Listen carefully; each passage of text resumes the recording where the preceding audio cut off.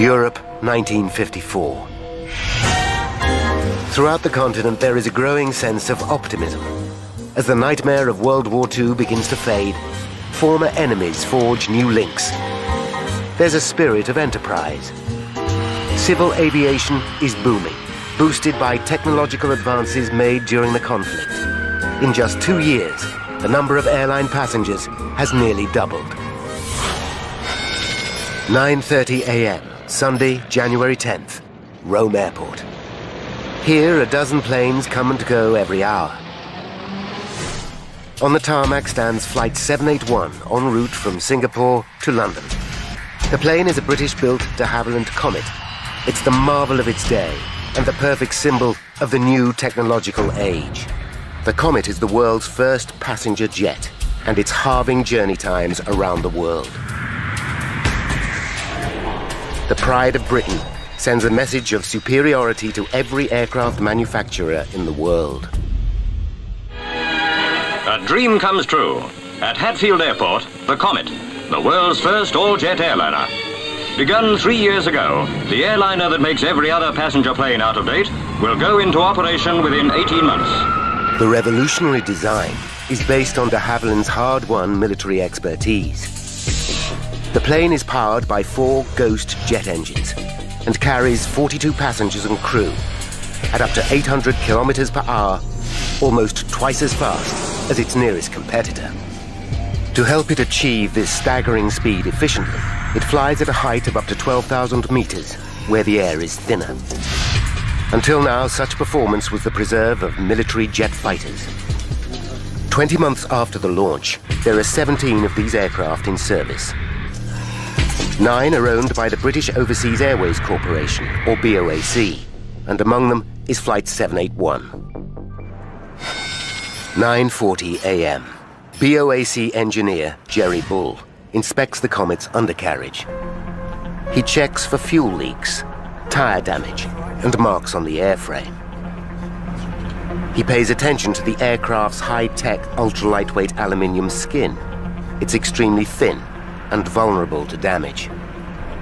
We're looking for this incidental damage. There was none as far as I can recall at that stage. So my own thought at the time was walking, oh, we've got a clean aeroplane today. At 10 a.m., Bull completes his final checks. The flight crew join him. The captain is Alan Gibson. At 31, he's one of BOAC's youngest pilots. Captain Gibson was a man of very good ability, not a person who would panic about anything. He was, confident. In Rome Airport Terminal, members of the new jet set enjoy breakfast. Many are children returning to England for a new school term. They're excited about flying on the world's first passenger jet. Also on the flight is renowned BBC reporter Chester Wilmot. He's returning home after covering a tour of Australia by the recently crowned British Queen. Chester is a devoted family man with 3 children. He's especially close to his 10-year-old daughter Jane, who was born deaf. She is devoted to him, unaware that he's one of Britain's best-loved broadcasters. I just adored him. And I knew that he was busy, I knew he was on television, I knew he wrote books. But I don't think I even twigged how famous he was. He was just my dad. 10:05 a.m. and the last pieces of luggage are stored in the hold of Flight 781. The plane will be flying today with 29 passengers and 6 crew members on board. One of the passengers is 23-year-old Bernard Butler. Bernard is an electrical engineer who's been working in Bahrain to save money for his forthcoming wedding. His fiancée is Pat Knight. They've been engaged for 2 years and plan to marry in a fortnight. I'd made the bridesmaids' dresses. All the invitations had gone out. And we'd already received wedding presents. Everything was planned. Bernard is returning home with a surprise.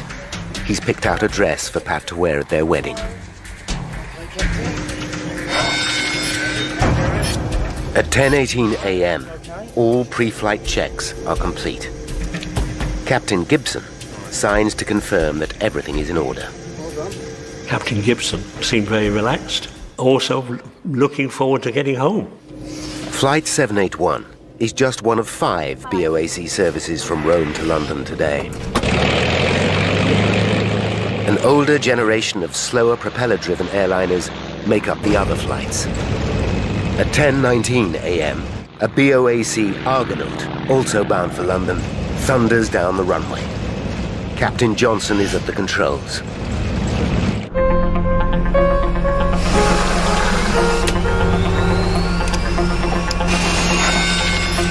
At 10:30 a.m., 11 minutes after the Argonaut's departure, the Comet taxis to the runway. Jerry Bull salutes goodbye. BA 781 is Ciampino Control. Control, this is flight BA 781. We are clear for takeoff. Roger. Air traffic control grant permission for takeoff. 1 minute later, the high-tech plane takes to the air. It's a sunny day, and conditions for flying are perfect. The journey to London will be exactly 2 hours and 37 minutes. The gleaming jet will arrive at London Airport a staggering 2 hours before the propeller-driven Argonaut. Such speed is so far beyond anything produced by American rivals Boeing and Douglas that Comet's manufacturer de Havilland expect to dominate this booming market. Throughout Britain, expectation is high, from Prime Minister Winston Churchill down. It was important from the British point of view to have our aircraft in the air, and an aircraft which was far better than anything else. So it was a booster. But since the Comet entered service 20 months ago, there have been 2 accidents with a loss of 54 lives. In March 1953, one crashed on takeoff in Pakistan. 2 months later, severe weather was blamed for a second disaster in India. As both accidents occurred in difficult conditions, reliability of the Comet is not in question.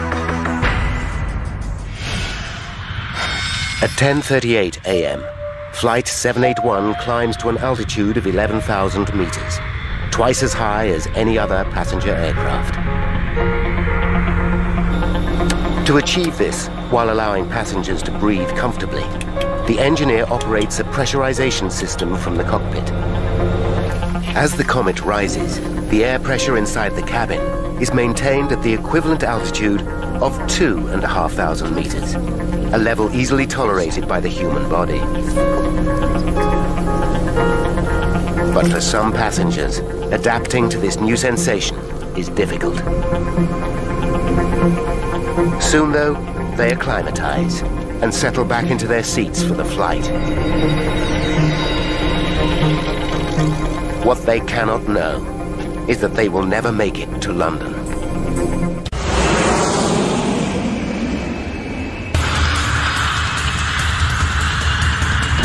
(1954), and a state-of-the-art Comet jet airliner has taken off from Rome en route to London.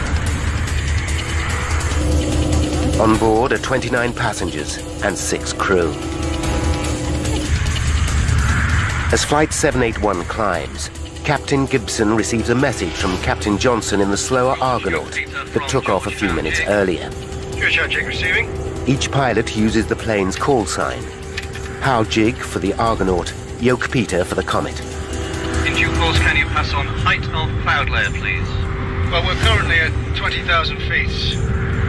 Then I'll let you know when we pass through. Roger, out.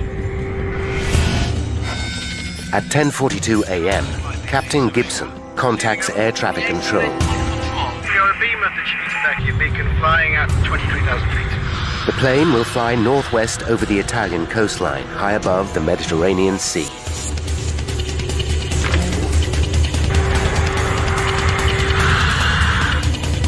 Would you like some tea, sir?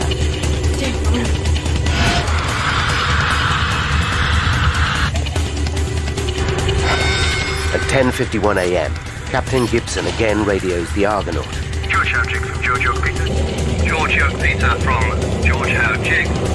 George Howard Jig, did you get my message?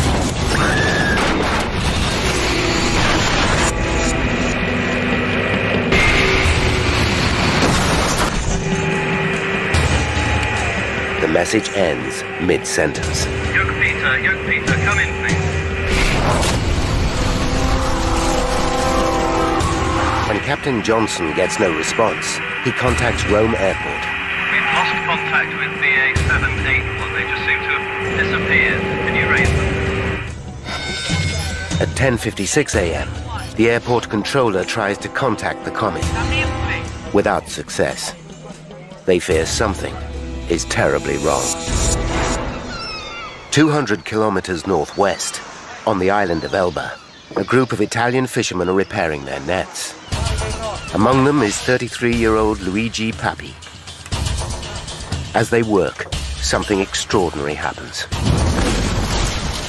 I felt a break in the air, and then there was a bang, and I heard a sound like thunder, but it was not like any thunder I'd ever heard before.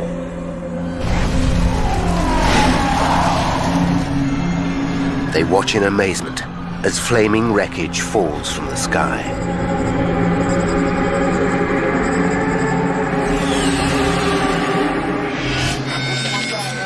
At 11:15 a.m., air traffic control receives word that a plane has crashed into the sea off the island of Elba. It confirms their worst fears. Jerry Bull hears the news.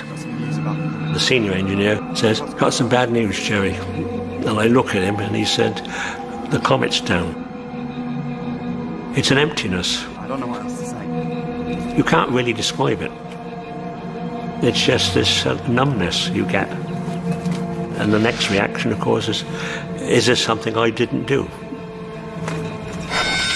12 p.m. Greenwich Mean Time. Chester Wilmot's family arrive at Heathrow Airport in West London to welcome the BBC reporter home. The day was sparkling. We arrived at the airport about 10 minutes before the flight. Pat Knight arrives with a friend after a 4-hour journey from Nottingham. She's looking forward to seeing Bernard again.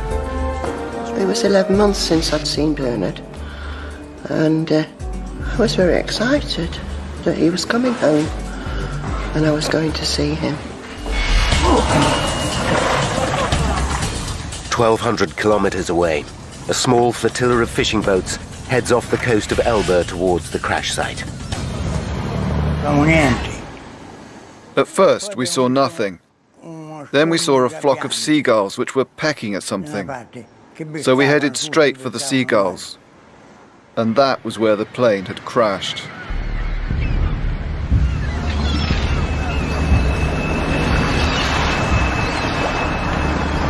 It's a harrowing scene.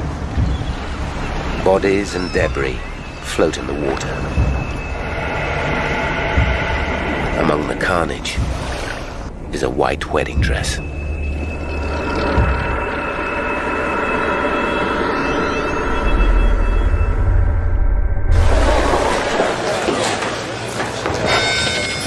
(1:30 p.m.) Flight 781 is now over an hour late. Airport staff mark the plane as delayed. Jane Wilmot keeps a close eye on the arrivals board. Mother wanted to keep me busy. So she was sending me off to keep asking questions. Plane delayed, plane delayed. Jane suddenly notices that all reference to Flight 781 has been removed. She decides to ask at the BOAC desk. And I asked questions of why is it not there on the board? Not on the list anymore. Why is it gone? I'm afraid I can't give you that information at the moment, dear. We can't tell you. Have you got someone with you? Go and get your mother. I'll be happy to speak with your mother. Edith Wilmot is taken to a side room.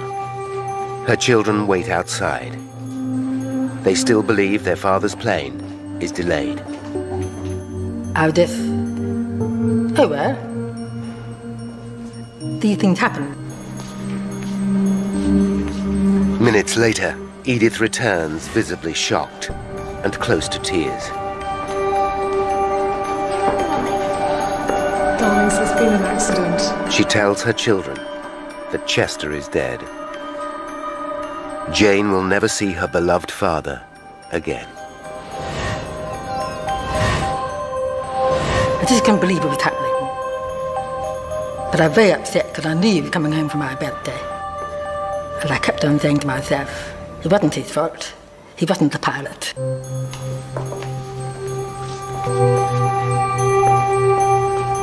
The grim task of informing friends and relatives continues. Patricia Knight can scarcely believe what she hears. We were told it had come down. They didn't know whether there were bodies found or not. And there was nothing we could do.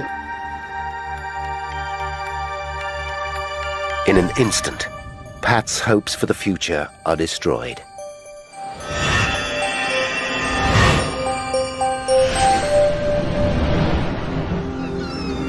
In Italy, the fishermen begin the gruesome task of recovering bodies. It was a big shock.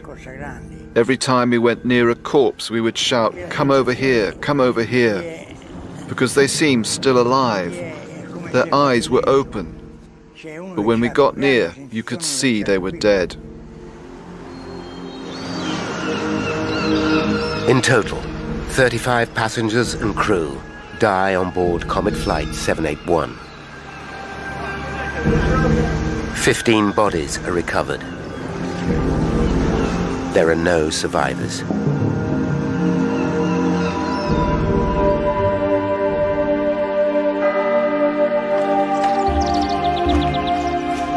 The dead are carried to a small chapel in Port Azzurro.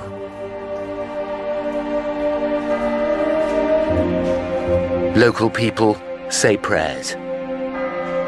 Children bring flowers.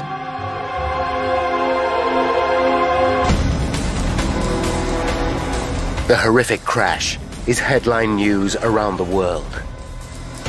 The question on everybody's lips is how could the most advanced airliner in aviation history just fall out of the sky?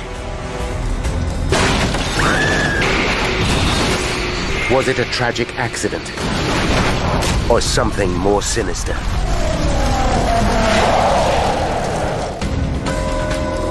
In 1954, the mysterious crash of the Comet dominates the thoughts of the British nation. What could have possibly caused the most advanced passenger plane in history to disintegrate in mid-air? Within hours of the crash, a team of experts working for BOAC begin a technical examination of the Comet fleet. They must discover if there's a flaw in the design or a manufacturing fault. Britain's position as the world leader in passenger jet travel depends upon it. The inquiry that follows will turn into one of the most complex and important in aviation history.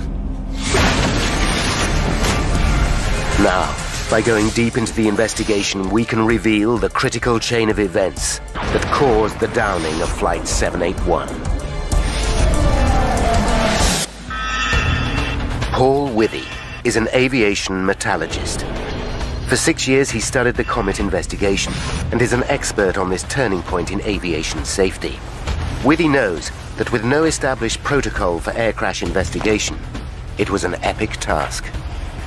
The difficulties they faced as an investigation team was to develop a whole new series of techniques for looking into a major air crash. And they had to really invent tests, invent methods of doing things as they went along. But Withy needs to be sure that this landmark case actually did get to the truth. Now, for the first time in half a century, he will re-examine the vital evidence. If he discovers their findings are wrong, it will rewrite the history of air crash investigation.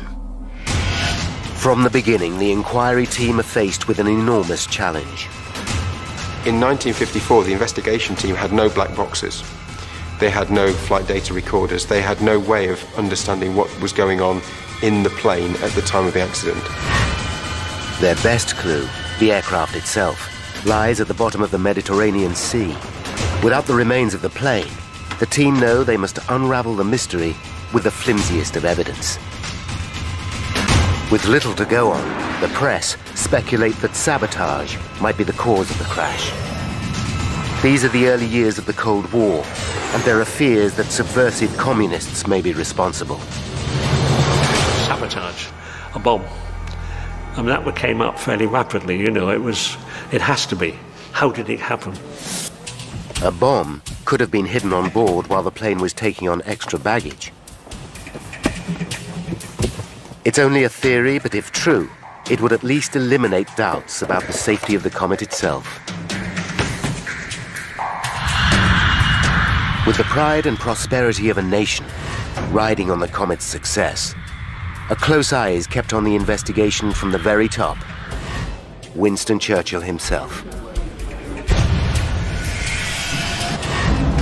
If saboteurs are responsible, the investigators know they must come up with hard evidence.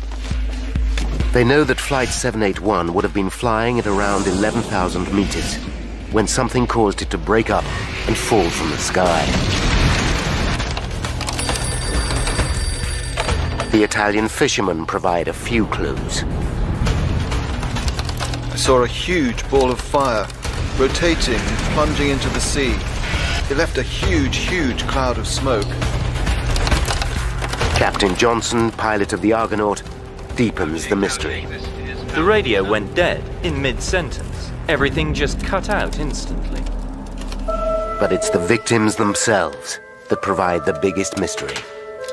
Within hours of the crash, Italian pathologist Dr. Antoni Fornari examines the bodies. Despite Fornari's considerable experience, he finds a pattern of injuries he has never seen before. The victims suffered broken limbs and damaged ribs, injuries sustained after death. But what confuses Fornari is that many of the bodies have fractured skulls, wounds he discovers that were sustained before death. He finds another puzzling clue. The lungs of almost all the victims are extensively damaged. Many have ruptured like an exploding balloon. To top it all, Fornari finds no evidence of a bomb blast. It's a strange, perplexing picture, and he's baffled. With so little evidence, the investigation hits a dead end. Concerned, Prime Minister Churchill summons his advisors and takes an unprecedented step. Churchill commands the Royal Navy to retrieve the wreckage of Flight 781 from the seabed. His orders are simple: endeavor to locate and salve Comet. The task, however, is anything but simple. There has never been a salvage operation like it before. The wreckage lies at a depth of 120 meters, and no one knows exactly where. Today, if an aircraft crashed in similar circumstances, the black box recorders would have transponders and would lead the investigators and the recovery teams to the spot where the aircraft was. The Navy didn't have that information. HMS Wrangler, an anti-submarine frigate, searches an area of 260 square kilometers. 3 salvage vessels are on hand to help. They're equipped with the most up-to-date technology, including an underwater camera and a deep-sea observation chamber. But progress is delayed by bad weather. Then, on February 12th, 33 days after the crash, Navy experts identify the first piece of the Comet wreckage on the underwater camera. Divers descend to the seafloor. Over the next few weeks, small bits of debris are sent back to England for examination. Then comes a major find. A large section of the rear fuselage is located and brought to the surface. Meanwhile in London, the Comet fleet sits idle. BOAC hemorrhages cash at the rate of £50,000 per week. With so much invested in the aircraft, pressure builds to get the planes back into the air. On March 23rd, 10 weeks after the disaster, the British government give the airline the go-ahead to resume service. At London Airport, a Comet airliner about to leave for Johannesburg was taking out extra crew members. Press and television attend the relaunch. Everybody was in high spirits at the resumption of Comet flying. BOAC Chairman Sir Miles Thomas gives the Comet a public vote of confidence. We obviously wouldn't be flying the Comet with passengers in it on service were we not wholly satisfied that the conditions are acceptable for carrying passengers anywhere in the world.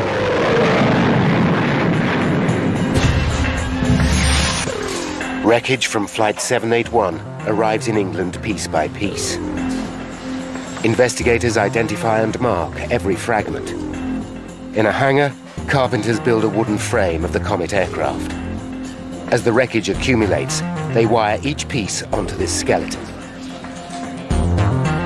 Now, with the entire Comet fleet back in service, it's more important than ever to find the cause of the crash. The lives of hundreds of passengers depend on it.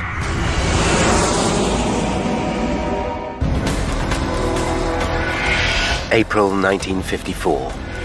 While investigators urgently look for clues into the crash of Comet Flight 781, the British government give BOAC the go-ahead to relaunch their Comet fleet. It's a terrible mistake. At 6:32 p.m. on April 8th, 16 days after the resumption of flying, a Comet takes off from Rome bound for Egypt. 14 passengers and 7 crew members are on board. 33 minutes into the flight, the pilot reports that he's on course flying at 11,000 meters. It's his final message.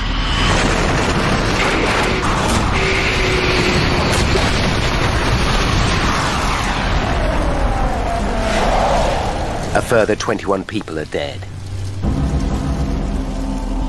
The news sends shockwaves around the world. Barely a fortnight after reassuring the public the Comet is safe to fly, BOAC's chairman publicly admits that he was wrong. Obviously, we cannot continue to carry the public in Comets until this disaster is fully explained.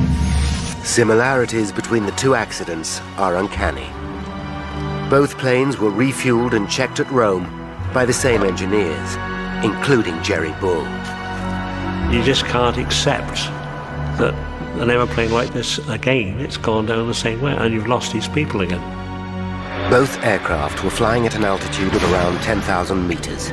Both crashed into the sea shortly afterwards. It seems there must be a flaw in the aircraft itself. Again, the British Navy looks for evidence. They recover 5 bodies, along with a few personal effects. Churchill acts decisively. He appoints the Royal Aircraft Establishment, Britain's leading aeronautical research centre, to investigate. Heading the inquiry will be Sir Arnold Hall. Hall has an impressive reputation. He's a Cambridge scholar and one of the outstanding scientists of his generation. Sir Arnold Hall is a brilliant scientist, and he was one of those people who would let the facts speak for themselves and would make judgments based on fact, not on opinion. Churchill instructs Hall. The cost of solving the Comet mystery must be reckoned neither in money nor in manpower. But even for a man as qualified as Hall, it's going to be a tall order. The second plane to crash rests under 1,000 meters of water and is impossible to retrieve.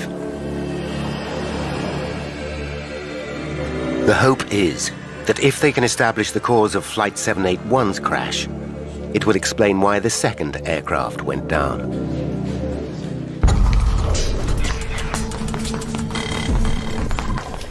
Over the next 4 months, 781's wreckage is methodically pieced together at Sir Arnold Hall's headquarters in Farnborough. It's groundbreaking work. Never before on that scale had an aircraft been reassembled by anyone, and the investigation team had to learn how to do it and develop the techniques and tools to reassemble a very badly damaged aircraft. As they examine each piece of debris, they find intriguing clues. Bits of carpet, pills from the first aid cabinet, a corner of a mirror from the toilet, and scraps of passengers' luggage are all found wedged into the rear end of the fuselage, under the root of the tail fin. It suggests an explosion at the front of the cabin that blasted personal belongings to the rear of the plane. The question is, how and where did the explosion start? As the wreckage begins to provide some clues, so too do the victims. 4 of the bodies retrieved from the second crash are flown to Britain for post-mortem. The pathologist finds identical injuries to those of Flight 781, fractured skulls and ruptured lungs. Hall has a hunch. Could the entire plane have burst like a balloon? After all, the pressurized cabin designed to keep passengers comfortable would mean that the aluminium skin of the Comet is highly stressed. Any structural failure, and it might simply explode of its own accord. Such a violent decompression, as it's called, has never happened on a passenger plane before, but Hall and his team believe this could explain the terrible injuries. To test the theory, they stage a pioneering experiment. The team build a Perspex model of the fuselage, 1/10 the actual size. The cabin includes 28 miniature seats with 6 dummies. The model is housed inside a pressure chamber. When the pressure in the fuselage is increased to 8¼ pounds, the equivalent of flying at 12,000 meters, the team deliberately rupture the model.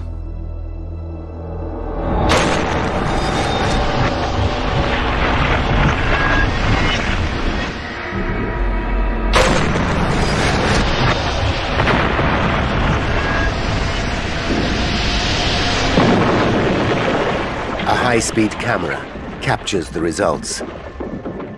The rapidly escaping air causes a tremendous release of energy. Seats tear apart and fly through the air. The dummies catapult vertically and smash their heads on the cabin roof. It's a graphic demonstration of a phenomenon experts like Paul Withy understand only too well. The pressure cabin exploding is the same as a 500-pound bomb going off inside the cabin. The experiment appears to explain how the victims of both flights sustained such horrifying head injuries. Not only that, the sudden change in pressure would cause the air inside the victims to expand rapidly, rupturing their lungs instantly.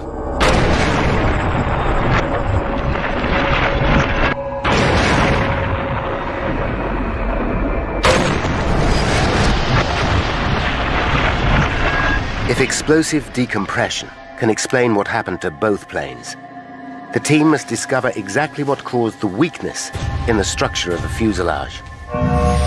But a failure in the aluminium skin seems implausible. The manufacturer's own tests show the natural life expectancy of the fuselage is over 10,000 flights, many more than the number flown by the 2 crashed planes. Nevertheless, Sir Arnold is not a man to leave any stone unturned. He decides to put the entire airframe to the test. Sir Arnold Hall decided that failure of the pressure cabin could be one of the possible causes. And because he wanted to make sure that everything was looked at, this was just one of the tests that was performed. Before testing begins, the team look closely at the Comet design. They discover that to withstand the stress caused by repeated pressurizations, the skin of the aircraft must be immensely strong, but it must also be extremely light. In order to achieve this, de Havilland developed a lightweight aluminium alloy skin, just over 0.5 millimeter thick.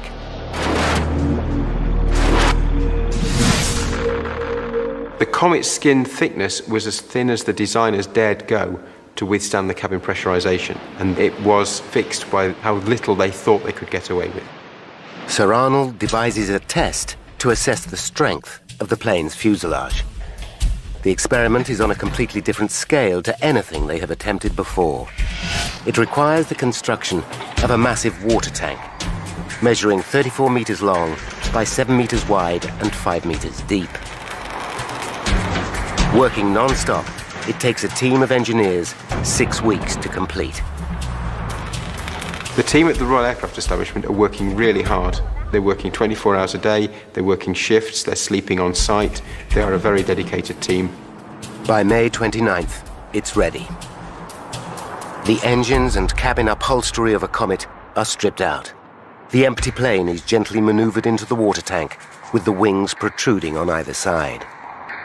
Hydraulic rams move the wings up and down to simulate flight conditions. Engineers fill the tank and the plane with water. When they are both full, they force more water into the plane, pressurizing it as if it were flying.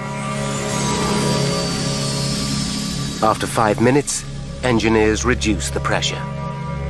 Each test puts the same amount of strain into the aircraft as a single flight at 12,000 meters. Sir Arnold plans to test the fuselage to destruction. It could take up to 5 months. The experiment runs 24/7. Using 1950s technology, it's a grueling task. Today we wouldn't do a water tank test. We'd actually use computer modelling and computer simulation to understand how the aircraft would behave. As the tests continue, there are other lines of inquiry.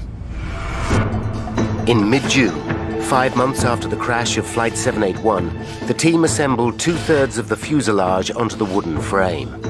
Half a wing lies on the floor. It's now clear from the tears in the metal that the aircraft has indeed decompressed violently and blown apart at the seams.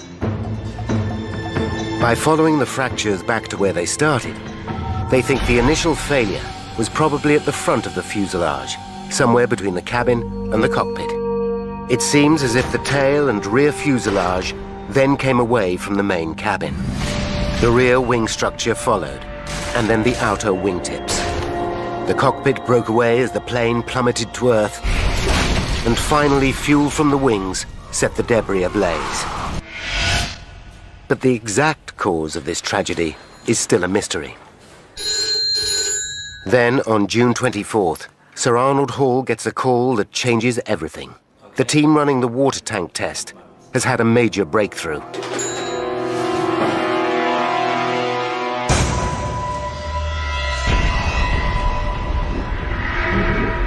Less than a month after testing began, after the equivalent of just 3,000 flights, the Comet fuselage ruptures.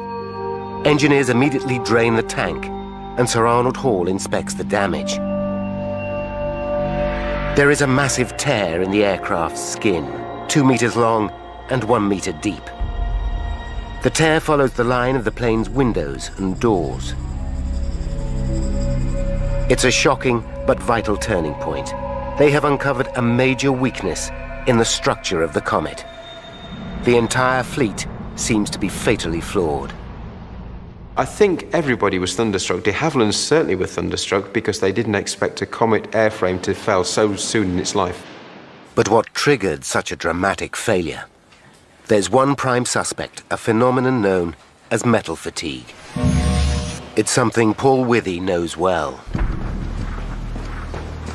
This is a piece of aluminium sheet similar to that which was used on the Comet skin, but much thinner. One cycle of load isn't going to fail it at all. But if I repeatedly load it, like this... Fatigue is caused when a metal is repeatedly flexed one way and then the other. There you can just see it's about 3 or 4 millimeters across the sheet. After a while, minute cracks start to form. Cracks growing further and further across the sample. The cracks steadily increase in size, and eventually the part fails. But there are two problems with this explanation. Metal fatigue leaves a telltale microscopic pattern on the surface of the metal. Although in the 1950s, the technology for detecting this pattern is in its infancy, none of the parts reclaimed from the sea seem to show any sign of it. Secondly, before the Comet went into service, the manufacturers did extensive fatigue tests to find out how the fuselage would behave under repeated pressurizations. It passed with flying colors. Sir Arnold knows he must come up with hard evidence to prove the theory. He must find a part of Flight 781 that shows signs of the fatigue. The piece of evidence that Sir Arnold needed above all other was that source of fatigue crack growth that he knew was there in the airframe somewhere. A single piece of wreckage is all that's needed to validate the entire investigation. But this crucial evidence still lies at the bottom of the Mediterranean Sea.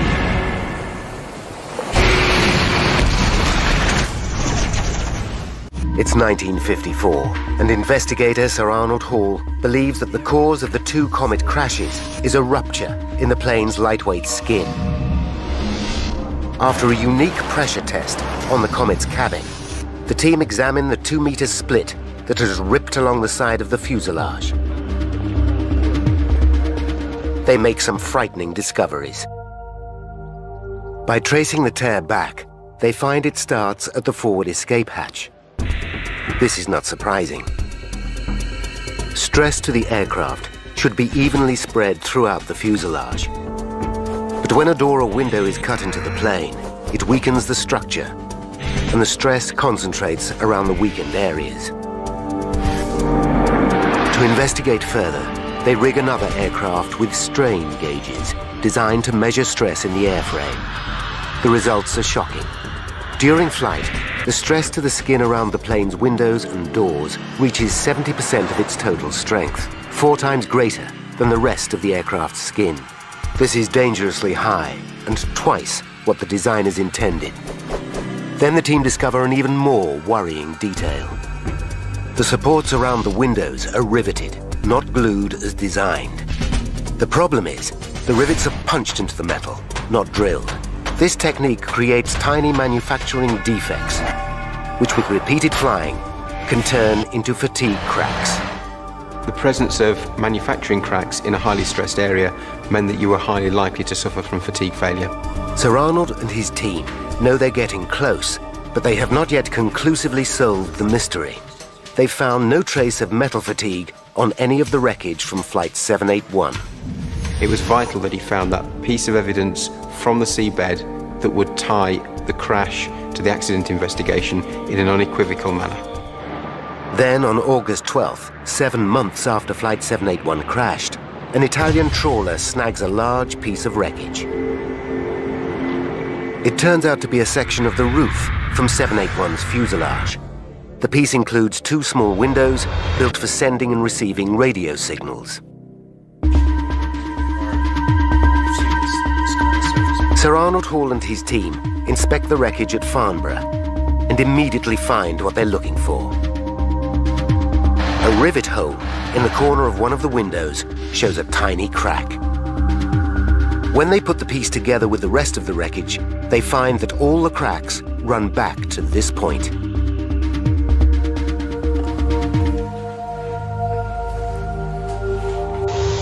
They have their missing clue. The future of the Comet, the world's first passenger jet airliner, hangs upon the outcome of a court of inquiry being held at Church House. On Tuesday, October 19th, after 6 months of grueling work, Sir Arnold Hall presents his findings to a court of inquiry. But one detail fascinates Withy. In 1954, the techniques for analyzing metal fatigue were crude. The final piece of wreckage was examined with an ordinary microscope, and the team relied on experience to make their conclusion. Today, London's Science Museum safeguards the crucial piece of wreckage. Paul Withy goes to see the historic item for himself. No one has ever used modern methods to re-examine the evidence. Using 21st century know-how, Withy wants to look again at the wreckage and check that Sir Arnold got it right. In order to preserve the damaged section, it has been mounted onto a plate. Running from a rivet hole is the crack which, it's believed, started the catastrophe. To examine the damage in more detail, Withy makes an impression of the crucial area using a silicon-based putty.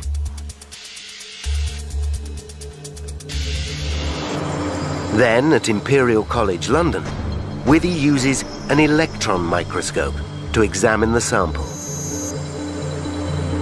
Magnifying the crack about 200 times, Withy shows what Sir Arnold would have seen. This is the fatigue crack we saw on the Comet's skin, and Sir Arnold Hall and his team could see that using their techniques of the day. But zooming in further to 800 times, Withy can see detail that Sir Arnold never could. He finds a tiny manufacturing defect, probably formed when the rivet was punched into the metal. And it was that manufacturing defect that caused this fatigue crack to grow. And it's this image here that shows that Sir Arnold Hall and his team were right. It vindicates them in seeing that it was a fatigue crack, which then grew to failure.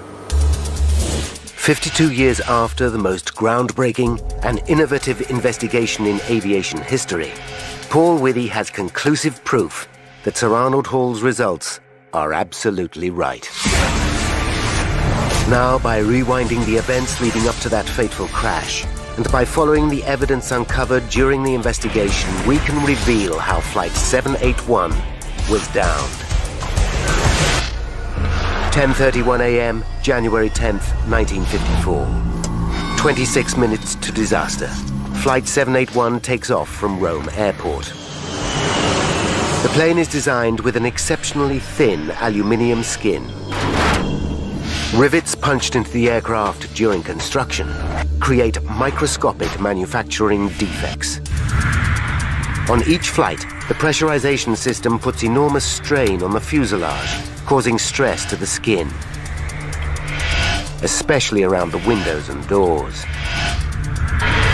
Repeated pressurizations turn the manufacturing defects into fatigue cracks that get bigger with every flight. 19 minutes to disaster.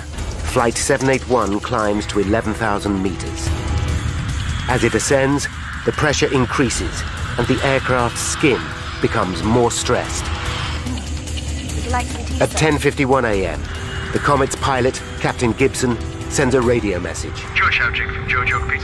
5 seconds to disaster. A fatigue crack reaches 2 centimeters in length, and the aircraft skin rips apart.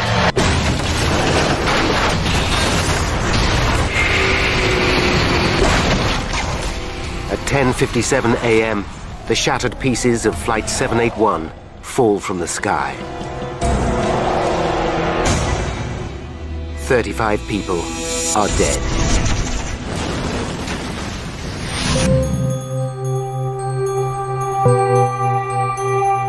On the island of Elba lies a memorial to those who lost their lives over 50 years ago.